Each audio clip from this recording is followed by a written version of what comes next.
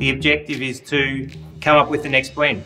So what I thought we'd do is maybe just taste the individual components first and see what you think about each one. Gotcha.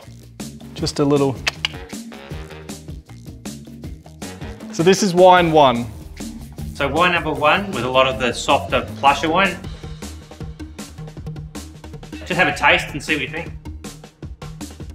All I'll say, like the basic word that came to mind was just it's balanced. A little bit chalky finish. It ends on the same path. Yeah, is it a wine they'll remember?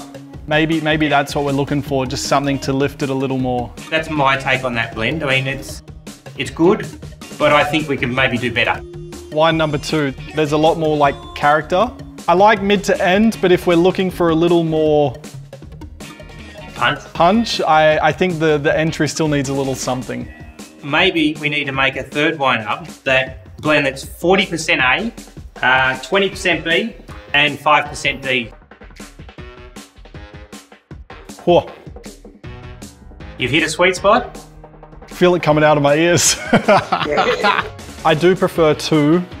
Number 2 doesn't have any F in it. Where to next? I think that'll be the guts of it. Nice, nice. Mate, I'm stoked. That was good. I think this might just be my favorite wine yet.